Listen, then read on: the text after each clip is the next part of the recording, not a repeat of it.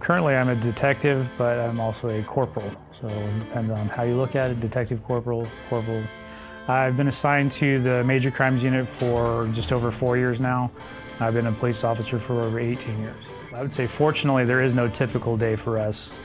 I work in the robbery homicide unit for the Ventura Police Department, so we are subject to call out anytime, day or night, weekends, holidays, doesn't matter. Our usual thing is we have certain cases that we work on a daily basis.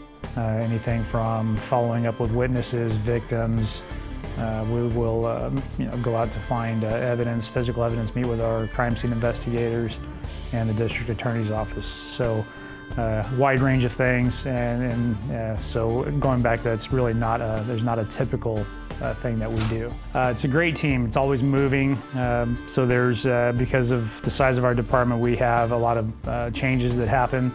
It's always been a good team, though. The guys who work in the Major Crimes Unit are they're very good at what they do. They're definitely there to help each other, and we work on each other's cases whenever it's needed.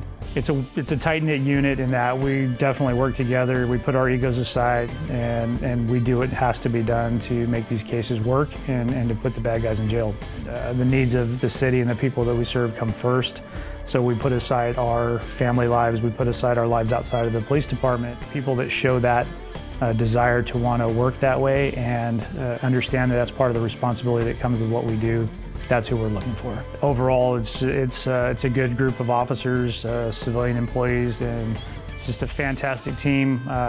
No regrets of coming here. I know that it was the right career choice for me, and anybody who gets the opportunity to work here is going to enjoy it.